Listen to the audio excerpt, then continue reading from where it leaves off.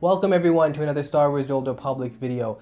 Boy, have I not said that in a long time because I've not uploaded in quite a while. I think it's been over a week since I uploaded my last video and over 2 weeks since I uploaded an actual SWTOR video. But I went ahead and decided that I'm going to sit down and record something, and I wanted to continue on my installment of best items under 1,000,000 credits. I quite like this one because it's highlighting some really awesome designs in the game that are really affordable. So a lot of players will be able to get these. But keep in mind, I'm looking at deals on the Harbinger server on the GTN. However, these deals are kind of normalized. I mean, you'll find this stuff on Red Eclipse for very affordable prices, if not cheaper, and other servers as well, like the Ebon Hawk, like the Shadowlands. And one other thing to keep in mind is usually after I pop one of these videos out, these items get bought up or they jump up in price. I would say give it like 1 or 2 weeks. You'll find they go back down again because really the prices I show in this video are the prices that they've been selling at for like months. These are items that I kind of monitor a little bit because I quite like them.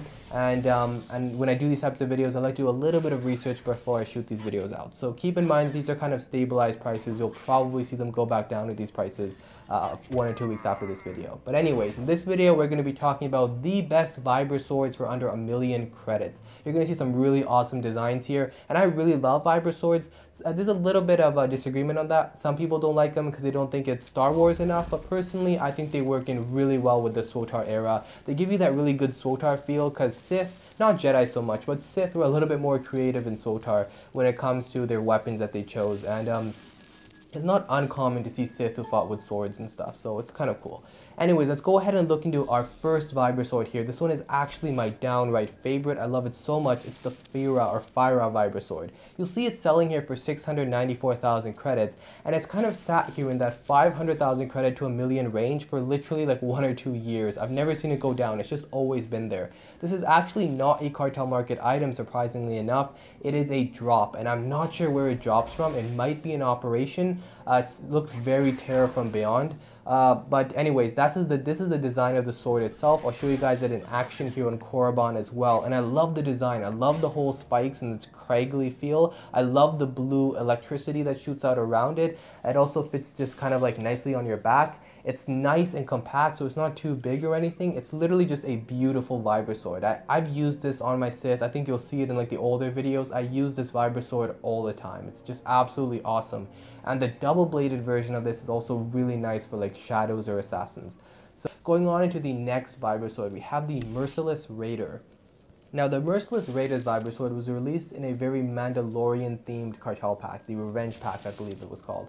And this one you'll see is very Mandalorian-themed with its laser sight. It's literally a sword with a laser sight. Now, that's insanely wacky, but this is also one that I really love. It's the only kind of a sword in the game that just looks straight up like a sword. There's nothing really Star Wars about it. So if ever those people were going to have an argument that this is not a Star Wars item, this is definitely not a Star Wars item.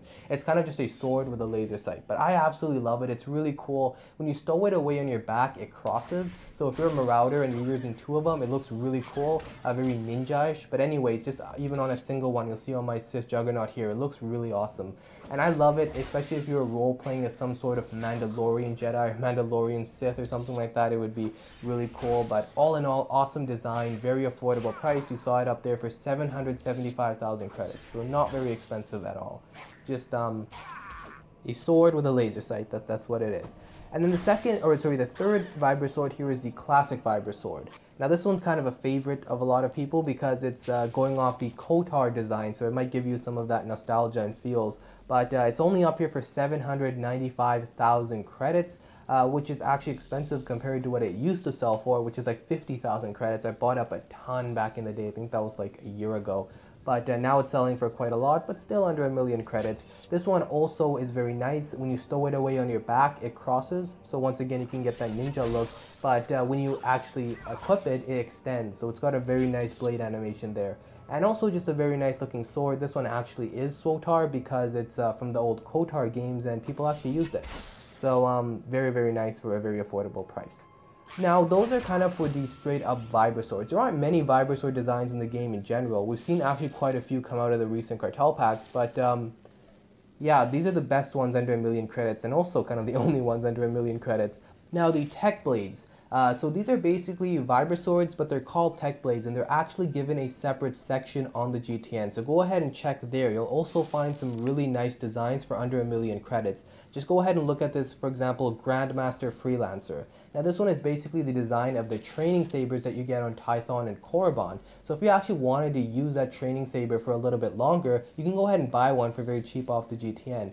And keep in mind that the green ones that you get when you're actually doing the starter planets, you can't really use those, because if you want to do damage and actually have stats on it, you can't use those. You have to use a custom one, which is this orange color here.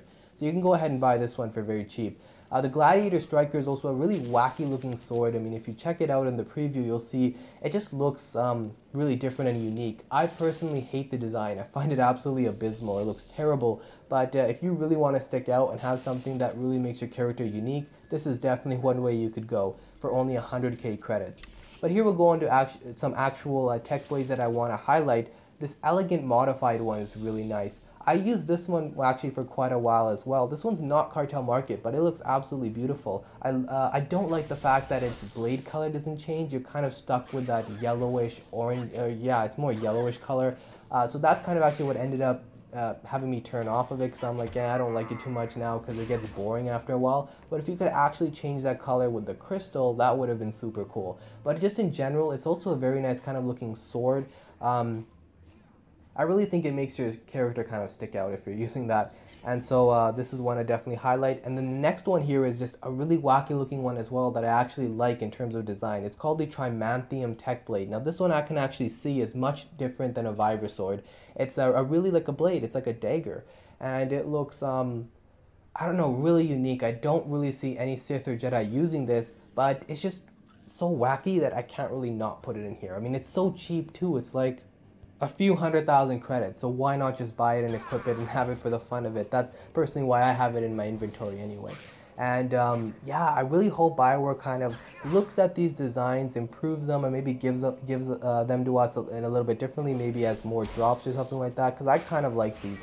I do think they fit in very well with the SWTOR era. I think they're a great way to make your character stick out, because not everyone's going to be able to afford the unstable sabers for whatever insane price they're going for, and not everyone wants to pay insane amounts of money to get it. So these Vibroswords I think are a great way, a great really affordable way for a lot of people to make their characters unique, make their characters stick out, give their characters maybe a better story, and then able to do it in a way that makes the game more enjoyable for them. Hope that makes sense. Anyways, I do hope you guys enjoyed this video. Hope you guys enjoyed this installment of best items under 1,000,000 credits. I'm also going to be working on a few more, but yeah, hope you guys enjoyed the video. More videos are coming. I promise I'll upload a little bit more frequently this coming few weeks, because I actually have some time to sit down and make them. Anyways, I'll see you guys in the next one.